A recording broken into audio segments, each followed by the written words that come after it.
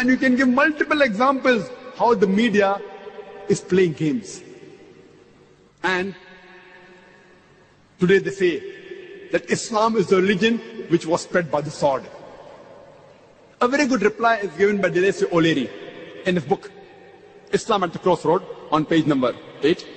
It says that history makes it clear that the legend of fanatical Muslims sweeping across the world, forcing Islam at the point of the sword over conquered races, is the most fantastic myth that historians have ever repeated. ZakiNaiksl is a very famous historian. He says, we Muslims, history tells us, ruled Spain for about 800 years. We didn't do our job. We didn't do dawah. Later on, the Crusaders came, we wiped out. There was not a single Muslim who could openly give the azan. We Muslims, we have ruled the Arab lands for the past 1400 years. For a few years, the Britishers came. For the few years, the French came. But we Muslims have been the lord of the Arab land for the past 1400 years. Yet today, statistics tell us there are 14 million Arabs who are Coptic Christians. Coptic Christian means Christians in generations. If we wanted, we could have converted every Arab into Islam by the point of the sword. We didn't do it. These 14 million Coptic Christians in Arab land, they are bearing witness, they are giving shahada that Islam wasn't spread by the sword. We Muslims, we ruled India for about 1,000 years.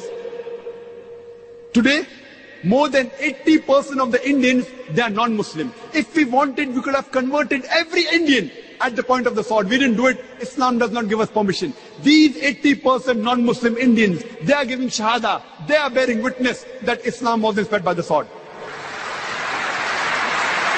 Which Muslim army went to the east coast of Africa? Which Muslim army went to Indonesia, which has the largest population of Muslims? Which Muslim army went to Malaysia, which has more than 50% Muslim? Which army? Which sword? It is the sword of the intellect. As Allah says in Surah Nahl, chapter number 16, verse number 125. Udu ila sabili rabbika bil-hikma wal ma'azitil hasna wajadilhum billati ahsan. Invite all to the way of thy Lord with wisdom and beautiful preaching, and argue with them and reason with them in the ways that are best and most gracious. There was an article, a survey done by Rajesh Almainik yearbook in 1984. It was repeated in the Plain Truth magazine. A survey was done about the increase in the major world religions in a span of 50 years from 1934 to 1984. And number one, the maximum increase was in the religion of Islam, 235%. Christianity, only 47%. I'm asking the question, which war took place in the span of 50 years between 1934 and 1984, which converted millions of non-Muslims to Islam? Which war? Which war? Today, the fastest growing religion in the world is Islam. The fastest growing religion in America is Islam. The fastest growing religion in Europe is Islam.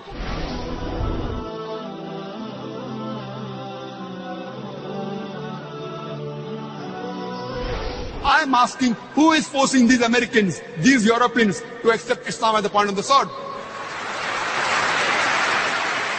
Before 9/11, the maximum allegation about the media was that Islam does not give rights to the women. Do you know, out of those people accepting Islam, including in America and Europe, out of those non-Muslims accepting Islam, 2/3 are women. If Islam degrades the woman, then why do these American women, why are these European women accepting Islam? Why? The media is saying that Islam degrades the woman, then why are these American and European women accepting Islam? Because Islam has the solution to the problem of womankind, especially the womankind.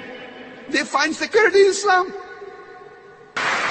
And after 9/11, whenever I go to America and Europe, there are more non-Muslims coming to my talk than before. More Americans, more Europeans. I believe in the verse of the Quran, Surah Al-Imran, chapter number 3, verse number 54, which says, Makaru makarallahu wallahu khairul makirin. They planned and plotted, Allah too planned. Allah is the best of planner. After 9/11, in the span of 9 months, in USA alone, 34,000 Americans accepted Islam. According to Johan Redley, in a span of 9 to 10 months after 9/11, 22,000 Europeans accepted Islam. The more they're attacking Islam, the more Islam is rising.